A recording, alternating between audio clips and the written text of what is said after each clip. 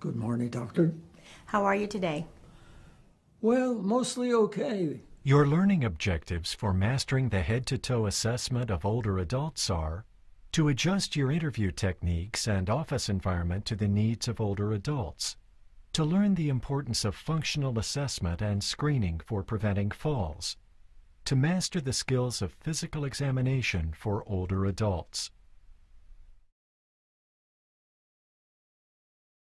Older patients experience physiological changes over time that require the attentive clinician to make specific adjustments to the examining room and their techniques of interviewing. Provide a well-lit, moderately warm setting with minimal background noise and safe chairs and access to the examining table. Face the patient and speak in low tones. Make sure the patient is using glasses, hearing devices, and dentures if needed. Adjust the pace and content of the interview to the stamina of the patient. Allow time for open-ended questions and reminiscing. Listening to this process of life review provides important insights into the older adult's outlook and health concerns. Include family caregivers when needed, especially if the patient has cognitive impairment. Make use of the useful brief screening instruments for geriatrics, the past medical record and listing of medications, and reports from allied disciplines. Carefully assess symptoms, especially fatigue, loss of appetite, dizziness, weight loss, and pain, for clues to underlying disorders and geriatric syndromes like falls. Make sure written instructions are in large print and easy to read. During your discussion, assess the patient's ability for self-care to learn if the patient can perform various activities independently, needs help, or is entirely dependent on others. Mr. Norman, do you need any assistance in the mornings with dressing or bathing? Ask about the patient's capacity to perform activities of daily living, or ADLs, consisting of basic self-care abilities such as bathing, dressing, toileting, transferring, continence, and feeding. Do you go shopping by yourself and prepare your own meals? Then move on to inquiries about the patient's capacity for instrumental activities of daily living, or IADLs. These include higher-level functions, such as using the telephone, shopping, preparing food, housekeeping, laundry, transportation, managing money, and especially taking medicine. Approximately 80% of older adults take at least one prescription drug each day. Roughly 30% take more than 8 prescribed drugs each day. Be sure to take a thorough medication history for each drug, including the medication's name, dose, frequency, and indications. Explore all components of polypharmacy leading to suboptimal prescribing, including concurrent use of multiple drugs, underuse, inappropriate use, and non-adherence. Ask about use of over-the-counter medications, vitamin and nutrition supplements, and mood-altering drugs. Assess medications for drug interactions. Mr. Norman, I notice you're rubbing your leg a lot. Are you having some pain in your leg? As pain and associated complaints account for 40% to 80% of clinicians' visits, learn to distinguish acute pain from chronic pain and thoroughly investigate its cause. Pain usually arises from musculoskeletal complaints, such as back and joint pain. Oh, I feel creaky in the mornings, but I tend to get around okay. Be aware that older patients may be reluctant to report painful symptoms. They may even overestimate their healthiness. The patient may be embarrassed, afraid, or eager to avoid medical expenses or the discomfort associated with treatment. For these reasons, it is best to utilize open-ended questions that encourage patients to talk about their state of health. Questions might include, Do you have any special concerns today? or, Are you having any pain or discomfort in your daily activities, Mr. Norman? at each visit, advise your elderly patients who smoke to quit, as quitting is a crucial step to reducing risks for lung cancer and heart disease. Oh, I like to have a drink at dinner time, maybe two. Because adults over 65 experience physiologic changes that amplify harm from alcohol, no more than 3 drinks on any occasion or 7 drinks a week are recommended. Also keep in mind that alcohol causes adverse reactions with many medications and impairs mentation and driving. Ask about meals and daily intake of foods and liquids. I'm really not a big eater, but I do love my bacon. A diet history and use of the nutrition screening checklist are especially important in older adults as prevalence of undernutrition increases with age. Look for frailty, which is characterized by loss of muscle mass, decreased energy, and exercise intolerance. And since at least 1/3 of adults 65 years or older fall at least once a year, it is important to identify high-risk adults and suggest ways to prevent falls in the future. Mr. Norman, have you prepared your advance directives, or do you have a durable power of attorney? Encourage the older patient to express their wishes about end-of-life decisions, and if they have not prepared any advance care planning, provide information, explore the patient's preferences, and identify proxy decision makers, while at all times conveying empathy and support. Be aware of the cultural dimensions of aging, diet, and family relationships. By 2050, 1 in 3 older adults will be African American, Hispanic, Asian American, or American Indian. Your assessment of the older adult calls for enhanced interviewing techniques and functional assessment, sometimes called the 6th vital sign. By using the 10-minute geriatric screener, you can quickly and effectively assess the cognitive, psychosocial, and physical function of the older patient. This includes screening for vision, hearing, leg mobility, urinary incontinence, nutrition and weight loss, memory, depression, and physical disability. Searching for the usual unifying diagnosis may pertain to less than 50% of older adults.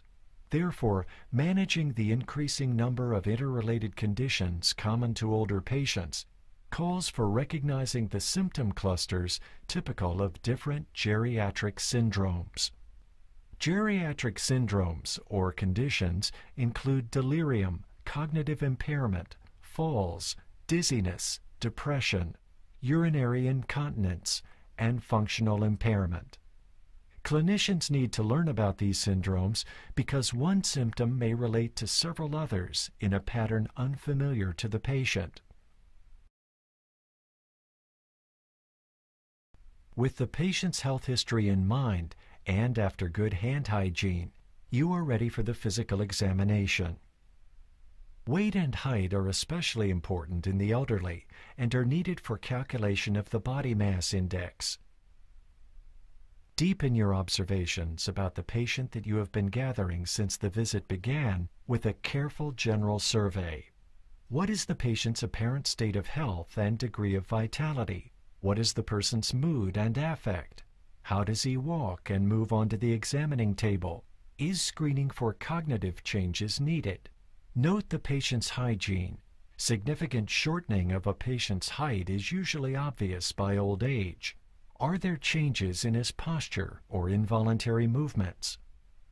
Now measure vital signs beginning with blood pressure using recommended techniques. Check for increased systolic blood pressure and widened pulse pressure, defined as systolic blood pressure minus diastolic blood pressure. Assess for orthostatic hypotension, defined as a drop in systolic blood pressure of greater than or equal to 20 millimeters of mercury, a drop in diastolic blood pressure of greater than or equal to 10 millimeters of mercury, or a gain in heart rate of 20 beats per minute within 3 minutes of standing. Measure blood pressure and heart rate in 2 positions. supine after the patient rests for up to 10 minutes, then within 3 minutes as he stands. Measure heart rate, respiratory rate, and temperature. With older patients, the apical method may yield more information about arrhythmias. Obtain oxygen saturation using a pulse oximeter. Inspect the patient's skin. Note physiologic changes of aging, such as thinning, loss of elastic tissue and turgor, and wrinkling. There may be purple patches or macules, termed actinic purpura, that fade over time. These spots and patches come from blood that has leaked through poorly supported capillaries and spread within the dermis. Inspect for the benign lesions of aging, such as comedones or blackheads on the cheeks or around the eyes. Look for cherry angiomas and seborrheic keratoses, raised yellowish lesions that feel greasy and velvety or warty. These are benign. In older bedbound patients, inspect the skin also for pressure sores or ulceration. Next, conduct a careful inspection and palpation of the head and neck. With age, scalp hair loses its pigment, producing graying. Hair loss on the scalp is genetically determined. Inspect the eyelids, the bony orbit, and the eye. The eye may appear recessed from atrophy of the fat in the surrounding tissues. Observe any senile ptosis arising from the weakening of the levator palpebrae, relaxation of the skin, and increased weight of the upper eyelid. Note yellowing of the sclera and arcus senilis, a benign whitish ring around the limbus. Test visual acuity using a Snellen chart. Note any presbyopia, the loss of near vision arising from decreased elasticity of the lens related to aging. The pupil should respond to light and near effort. Except for possible impairment in upward gaze, extraocular movement should remain intact. With an ophthalmoscope, carefully inspect the lenses and fundi. Inspect each lens carefully for any opacity. Do not depend on the flashlight alone, because the lens may look clear superficially. In older adults, the fundi lose their youthful shine and light reflections, and the arteries typically look narrower, paler, straighter, and less brilliant. Assess the cup to disc ratio, usually 1:2 or less. Inspect the fundi for macular degeneration with colloid bodies causing alterations in pigmentation called drusen. Test hearing by occluding one ear and using the techniques for whispered voice, or use an audioscope. Be sure to inspect the ear canals for cerumen, because removal can quickly improve hearing. Examine the oral cavity for odor, appearance, and gingival mucosa, any caries, mobility of the teeth, and quantity of saliva. Inspect closely for lesions on any of the mucosal surfaces. Ask the patient to remove dentures so you can check the gums for denture sores. Continue with your usual examination of the thyroid gland and lymph nodes. Complete the usual examination of the thorax and lungs, making note of subtle signs of changes in pulmonary function. As people age, their capacity for exercise decreases. The chest wall becomes stiffer and harder to move. Respiratory muscles may weaken, and the lungs lose some of their elastic recoil. As you assess the cardiovascular system, review the patient's blood pressure and heart rate. Inspect the jugular venous pressure, palpate the carotid upstrokes, and listen for any overlying carotid bruits. Assess the point of maximal impulse, or PMI. Then auscultate S1 and S2. Listen also for the extra sounds of S3 and S4. Beginning at the second right interspace, the aortic area, listen for cardiac murmurs in all 6 areas of auscultation, including the upper left interspace, or pulmonic area. Then down the left sternal border and across to the apex, where the murmur of mitral regurgitation is best heard. Describe the timing, shape location of maximal intensity, radiation, intensity, pitch, and quality of any murmur that you detect. For systolic murmurs over the clavicle, check for delay between the brachial and radial pulses seen in aortic stenosis.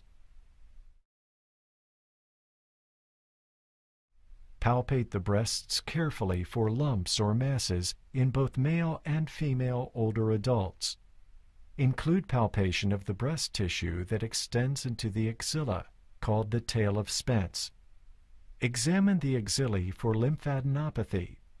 Note any scaly vesicular ulcerated lesions on or near the nipple, suspicious for Paget's disease.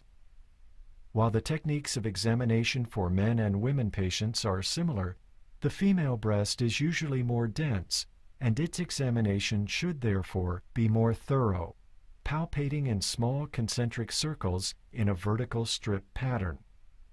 Continue your usual examination of the abdomen. Check for any bruits over the right renal artery, then the left, and the right femoral artery, then the left. Inspect the upper abdomen. Palpate to the left of the midline for any aortic pulsations.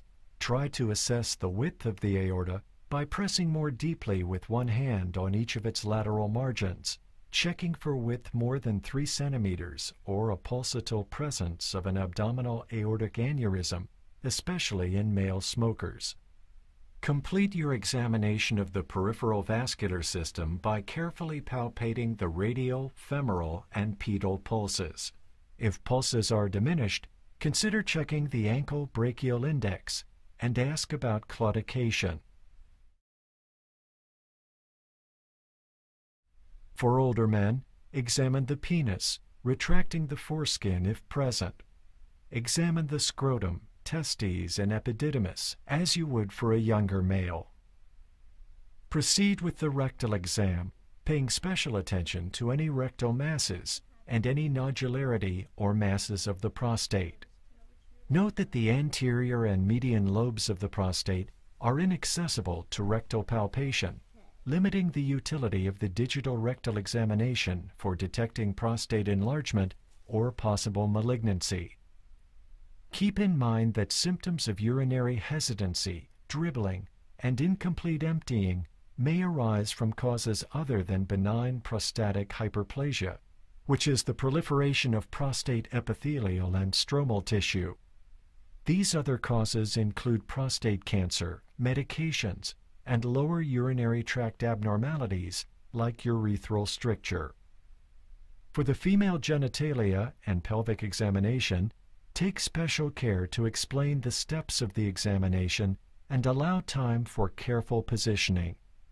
For the woman with arthritis or spinal deformities who cannot flex her hips or knees, ask an assistant to help with positioning the older patient and raise the head of the table to make the examination more comfortable. Inspect the vulva for changes related to menopause, such as thinning of the skin, loss of pubic hair, and decreased distensibility of the introitus. Identify any labial masses. Note that bluish swellings may be varicosities. Bulging of the anterior vaginal wall below the urethra may indicate a urethrocoel or urethral diverticulum. Look for any vulvar erythema. Inspect the urethra for caruncles or prolapse of fleshy erythematous mucosal tissue at the urethral meatus. Note any enlargement of the clitoris. Spread the labia, press downward on the introitus to relax the levator muscles and enlarge the vaginal opening, and gently insert the speculum after moistening it with warm water or a water-soluble lubricant. If you find severe vaginal atrophy, a gaping introitus, or an introital stricture from estrogen loss, you will need to vary the size of the speculum. Inspect the vaginal walls, which may be atrophic, and the cervix. Note any thin cervical mucus, suggesting use of hormone replacement therapy, or vaginal or cervical discharge that warrants culture. Use an endocervical broom or a wooden spatula and brush to obtain endocervical cells for the pap smear. Consider using a blind swab if the atrophic vagina is too narrow. After removing the speculum, ask the patient to bear down to detect uterine prolapse, cystocele, urethrocoele, or rectocele. Perform the bimanual examination. Check for motion of the cervix and for any uterine or adnexal masses. The ovaries should be non-palpable. Perform the rectovaginal examination if indicated. Assess for uterine and adnexal irregularities through the anterior rectal wall and check for rectal masses.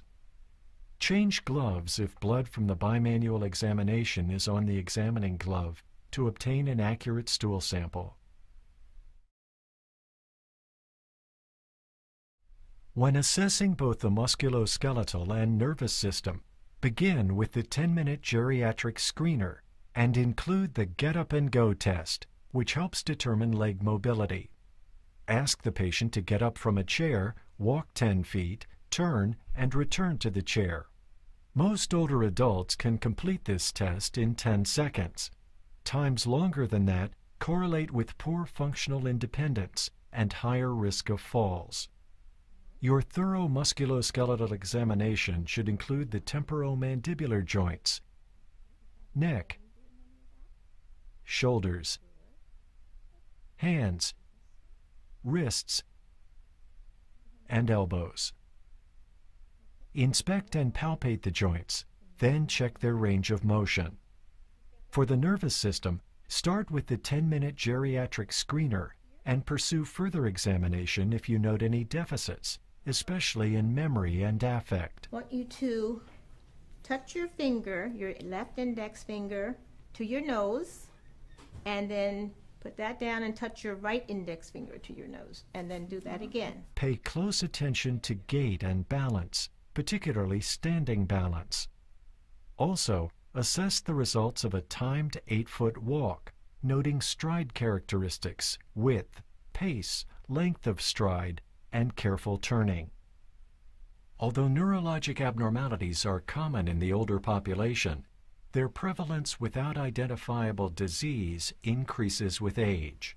Examples of physiologic changes of aging include unequal pupil size, decreased arm swing and spontaneous movements, increased leg rigidity and abnormal gait, presence of the snout and grasp reflexes, and decreased toe vibratory sense. Search for evidence of flexed posture, tremor, rigidity, bradykinesia, micrographia, shuffling gait, and difficulty rising from a chair, suspicious for Parkinson's disease. Frequently, the clinician must try to distinguish age-related changes in mental status from manifestations of specific mental disorders whose prevalence increases with aging, such as depression and dementia. If you note any deficits, especially in memory and affect, conduct a more detailed mental status examination and make use of helpful screening tools for dementia, such as the mini-COG or the mini mental status examination. Remember that a clear, well-organized clinical record, employing language that is neutral, professional, and succinct, is one of the most important adjuncts to patient care. Mr. Norman is an older adult who appears healthy if somewhat underweight, but with good muscle bulk. He is alert and interactive with a good recall of his life history. After practice and further review of this video, make sure you have mastered the important learning objectives for examining the fastest growing segment of our population, older adults.